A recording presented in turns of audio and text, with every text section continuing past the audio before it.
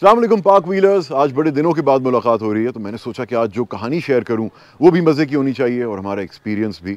तो कहानी शुरू होती है 1983 में, जब एक AM जनरल नाम की अमेरिकन कंपनी को, मिलिट्री व्हीकल्स बनाने वाली कंपनी को, पेंटागन से ऑर्डर मिला $1 बिलियन का कि वो 55,000 MPVs डिलीवर करे। End of course buy MPV I mean wide tracked MPVs which can follow a tank in its own tracks। तो वो गाड़ियाँ डिलीवर हुई कुछ साल के बाद, और फिर हमने सबसे पहले इस गाड़ी को देखा 1991 की इराक वॉर में, जब CNN नया नया लॉन्च हुआ था और हमारे बहुत से अंकल्स कुवैत से ऑल द वे अपनी फैमिलीज़ के साथ अपनी कैप्रीज क्लासिक्स में पाकिस्तान पहुंच रहे थे और हम सब की उन गाड़ियों पे नज़र थी। उसके बाद 1992 में ये गाड़ी मैस प्रोड्यूस होनी शुरू हुई फॉर रोड यूज़, और 99 में इसको ब्यूइक और कैडिलैक और शेवी बनाने वाले जनरल मोटर्स ने अक्वायर कर लिया कंपनी को, और उन्होंने थोड़ी सी गोल मटोल करके, थोड़ी सी छोटी करके शेवी सबर्बन की शैसी पे गालिबन बेस करके एक हमर H2 रिलीज़ की, जिनमें से एक गाड़ी हमारे सुनील भाई के पास भी आई थी, and he really loves that thing, so I shouldn't be rude about it. उस हम ड्रम सी H2 के बाद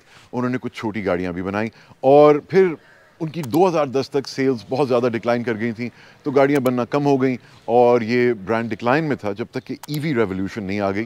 जब EV रेवोल्यूशन आई तो इन गाड़ियों को एक नई लीज ऑफ लाइफ मिली। 2 साल के अंदर अंदर एक फ्रॉम स्क्रैच नई गाड़ी डिज़ाइन हुई, which was chalk full of brilliant ideas and wonderful technological innovations. Ladies and gentlemen, I am talking about the 1000 horsepower and 1200 foot-pounds of torque vehicle, the Hummer EV, which has now arrived in Pakistan.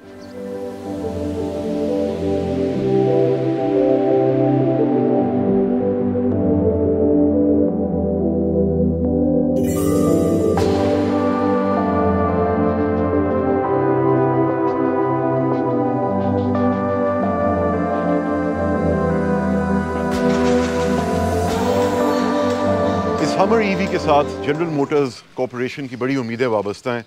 वो चाहते हैं कि इस vehicle के through वो दोबारा इस brand में जान डाल सकें, and I think this is the product that will help them do it.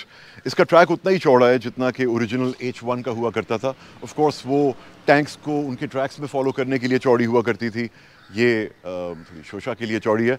But in this era of F-150 trucks and the success of Toyota टंड्रास and such vehicles, general Motors had to come up with something, और 2 साल में इतनी comprehensively well thought out गाड़ी produce करना और उसे launch कर देना एक ना सिर्फ उनके लिए एक रिकॉर्ड है, but it's really the stuff of automotive dreams. इसकी ऑफ कोर्स हाइट एडजस्टेबल है। You all heard about the most famous feature, the crab crawl, which is sideways, जब इसके पीछे और आगे दोनों के टायर्स एक ही डायरेक्शन में मूव हो जाते हैं। Of course you have to put it in that mode and then it does it's trick, but the weight of this vehicle is 4+ tons, maybe 4.5, and most of that weight is down to the batteries, क्योंकि इसमें बहुत ज़्यादा battery है। 350 watts की charging होती है इसमें, which is pretty quick, and I guess you need that with a battery so big. But most of the weight is the batteries. Otherwise, this is a pretty modern aluminum type, no, not aluminum, but it's a very lightweight construction otherwise, to minimize the weight gain. And this car does need all that charging capability because there's so much battery to charge. 350 watts की charging होती है, which is blazing fast, और जब आप इसको किसी charging station पर charge कर रहे होते हैं, अपनी कॉफ़ी पीते हुए गाड़ी को देख रहे होते हैं, तो इसकी ये लाइट्स आपको बताती हैं कि गाड़ी किस हद तक चार्ज हो गई है, which I think is very smart. We haven't seen this on other cars yet. So here we are, getting inside the Hummer EV.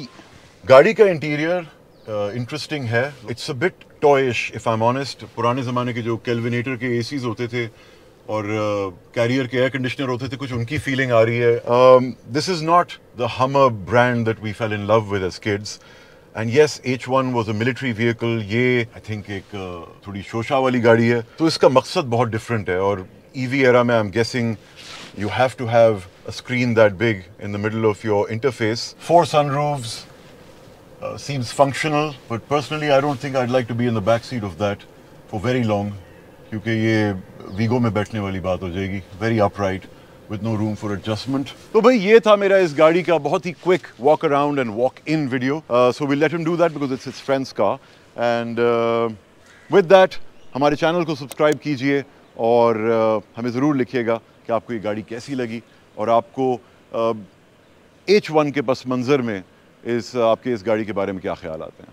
Thank you very much for watching. C you next time. It's me, Faizan, on Park Wheels. Gari ki deals